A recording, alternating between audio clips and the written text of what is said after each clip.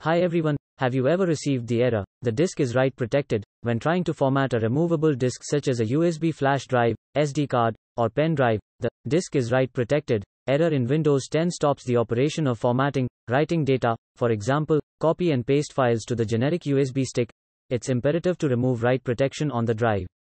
In this video, you will learn the steps to fix the disk is write protected in Windows 10. First way to remove write protection and solve the disk is write protected error is using command prompt. If you are familiar with CMD, follow the steps below. First, right-click the Windows icon and select the command prompt admin. Next, type the following command lines and hit enter after each command line. First, type the disk part.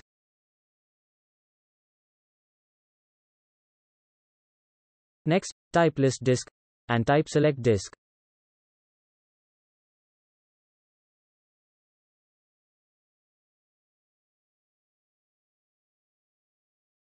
Next, type attributes disk clear read only.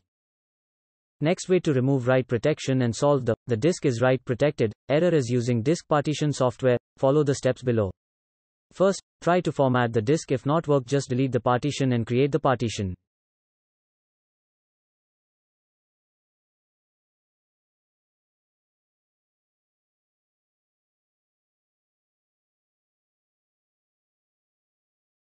If you're watching my video for the first time, please make sure to grab the subscribe button to get the thumbs up and turn on your notifications, so you never miss an update.